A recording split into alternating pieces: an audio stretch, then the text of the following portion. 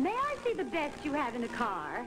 Certainly. Nothing tops the exciting all-around performance of the Avanti, world's fastest production car, designed, of course, with a somewhat younger buyer in mind. I am too old? Oh, no, ma'am. It's just that down the street they have the bigger car. Parking a big car is like coaxing a dinosaur into a cave backwards. Oh, you... I said nothing about preferring to drive like a sardine, nor giving up any of the comforts of the bigger cars. Yes, ma'am. I mean, no, ma'am. So, for the advantages of the small and the comforts of the large? The Lark. Precisely. Show me. Now, the silhouette is higher than the Avanti. The better for those of us who have to get in and out of a car a dozen times a day with a head and a hat.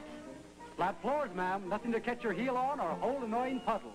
And that's the Lark's built-in vanity case, ma'am. What about disc brakes? Available on American cars only by Studebaker. Young man, what do they do? Well, on rainy days, wet disc brakes will stop you in almost half the distance of regular brakes.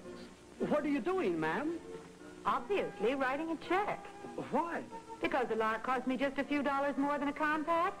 And because, young man, you are such an excellent salesman. Compact? It's too luxurious.